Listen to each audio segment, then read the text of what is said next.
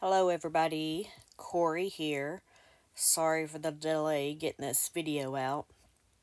I would have done it earlier today, but my ulti videos took longer than expected.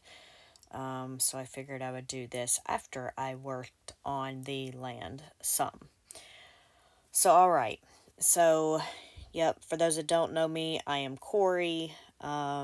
And all I'm doing is trying to gather data and present that data to everybody so then you can use this information along with everything you already know to help make your decision on if these are right for you or not. I'm just trying to provide you with those facts. And I'm not a financial advisor or an qualified and licensed investment advisor. YieldMax ETFs are very, very, very risky, and these are income ETFs and not growth in ETFs. Do know that they go into the risk on their website and they define all of these risks here. I'm not reading all this today, even though I've been reading it in the past videos. So, in here, we're just going to go over the daily stuff from Friday to get this stuff closed out.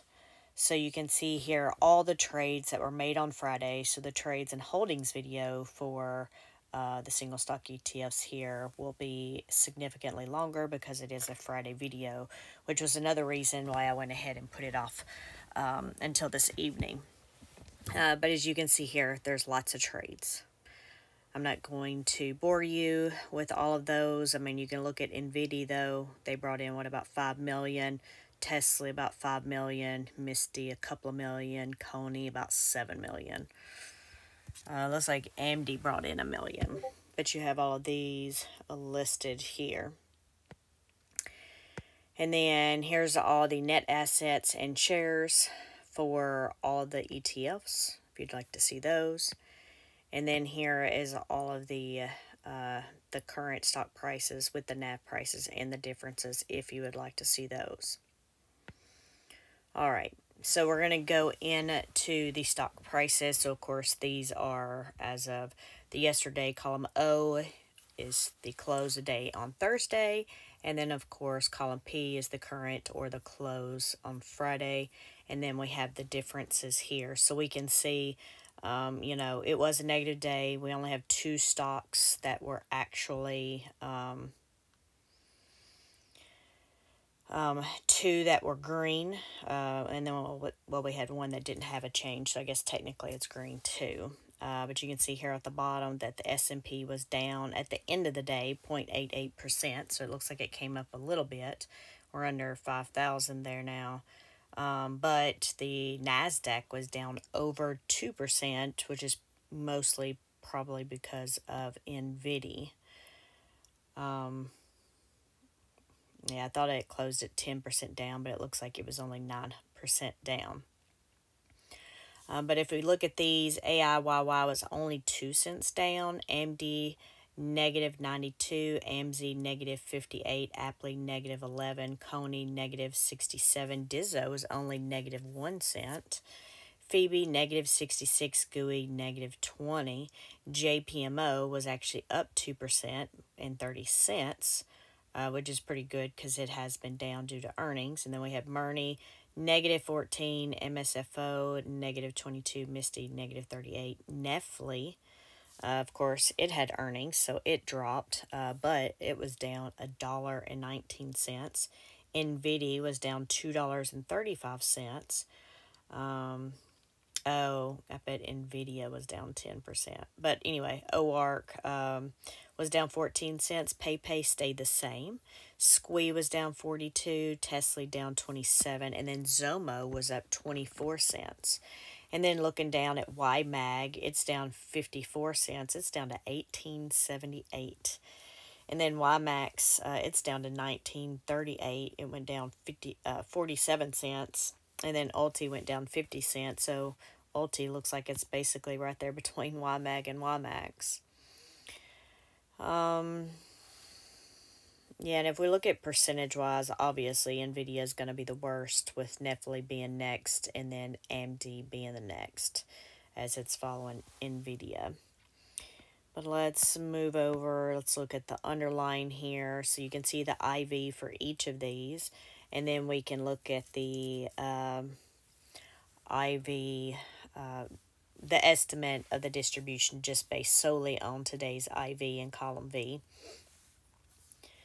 And then we have obviously the yesterday or Thursday stock price and then Friday stock price. But what we're going to do, if you want to see those, you can pause the video or screenshot it. But looking here, let me screen it, zoom in just a little bit here. AI, let's see what we got. Yeah, NVIDIA was down 10%, and Netflix was down 9%, and AMD was down 5%. Let's look at these together here. So we can tell, if we go down here, 14 of the YieldMax ETFs did better than their underlying. The 5 underlying that did better than the ETFs was Disney, JP Morgan, Moderna, PayPal, and Tesla. Obviously rounded numbers. But if we look here, 2%. So the biggest ones in the change that was 2% as Misty did better than MicroStrategy by 2%, and Netflix did better than Netflix by 2%.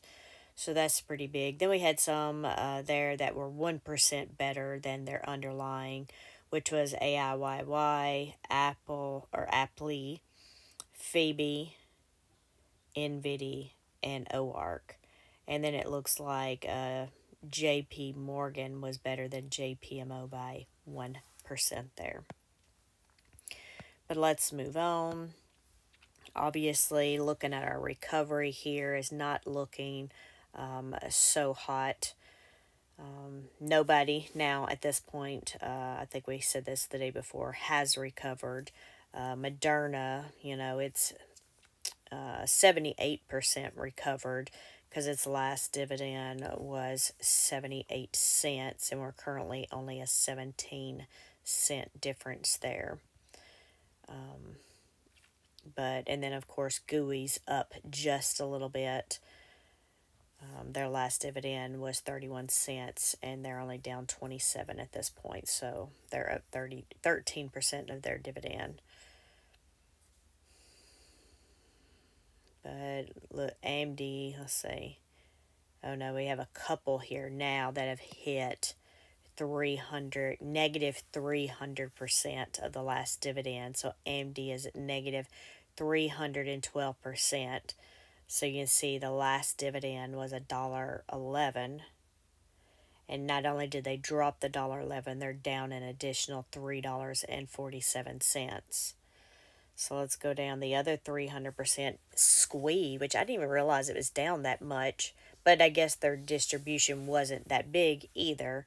But it shows squee is down negative 345% to its last dividend.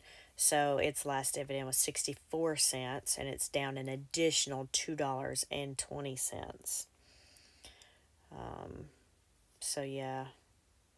And then you can look at YMAG and YMAX down there at the bottom.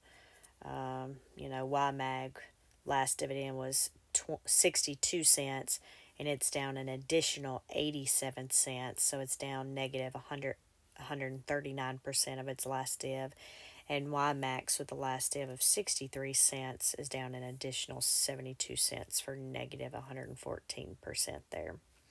Of course, those are brand new too, because there you can see those are as of 4/16. So that's just a few days this past week, while the other ones up above are since April 3rd. But I'll move on from there. We'll look here. We really shouldn't have had, you wouldn't have thought we would have had anybody over their strike prices already, since we hadn't even started the week yet, but JPMO is starting off at already above its max strike prices. So let's go back over here. Oh, I gotta open this back up. So JPMO JP Morgan closed at 185.80 on Friday. And they had three different short call strike prices, and the max one is 185. So it's already above all three of the short calls for next week, which is causing the stock to be down 42 cents, as you can see on the right hand side.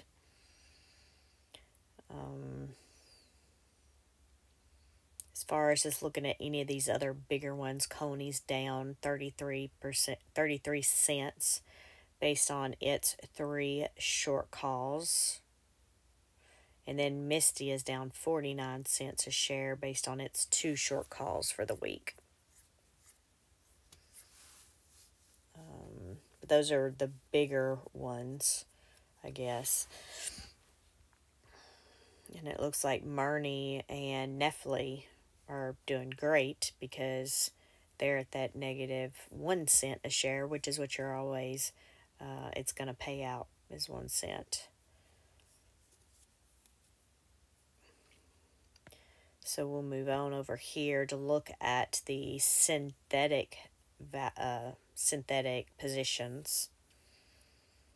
So again, for this, because the stock market has been red for 5 or 6 days now, all of these are way underneath their synthetic positions, except for two, as you can see, Gooey and Misty. And most of these synthetic positions expire in 3 weeks, so May 17th, except for AIYY. They just closed the one out with a massive loss, like $5 a share loss, and then they moved it out just like 3 weeks or something, so it actually expires in 2 weeks. So you can see again that strike price for the first one in column AY. Then the difference this is the amount we're under or above the strike price. And of course for our synthetics, remember we want to be above our strike price. And since all these are below, that's why they're all red. And then of course this is the percentage on the next column that we are down. And then in the next column, this is if they had a second one. So I forgot to mention, in case some of you haven't seen this yet, in AX, that tells us how many we have. So we see two of these have two synthetic positions.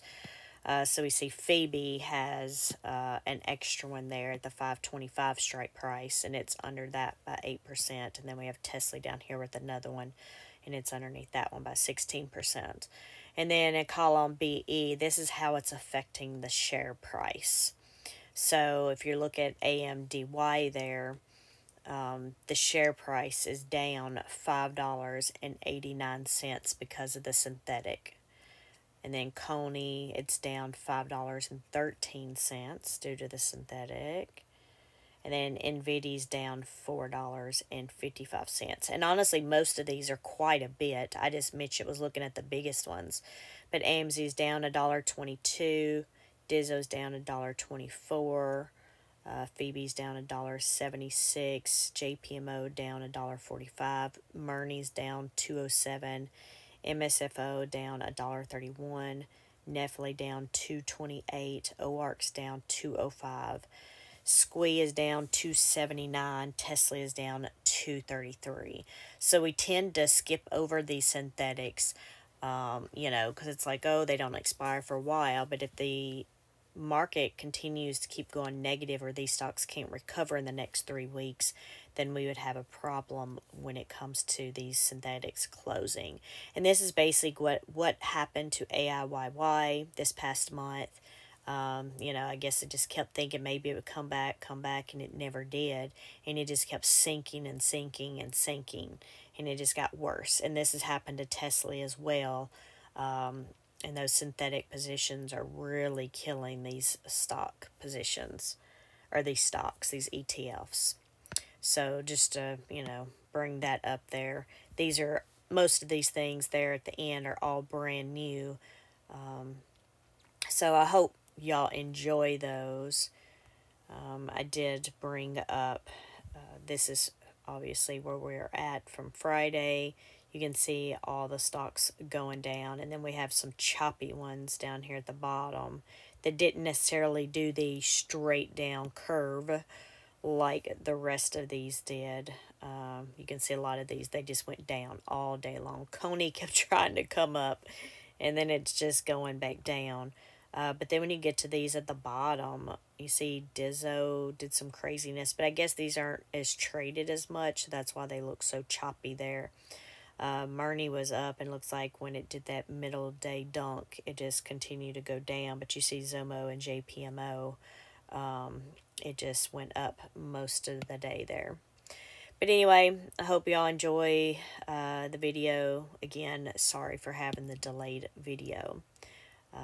I hope y'all are having a great weekend, and I will talk to y'all later. And I'm going to do the trades and holdings as well, in case you want to see all of those. But there's a lot of them, so again, it'll be a long video. I'll talk to y'all later. Bye.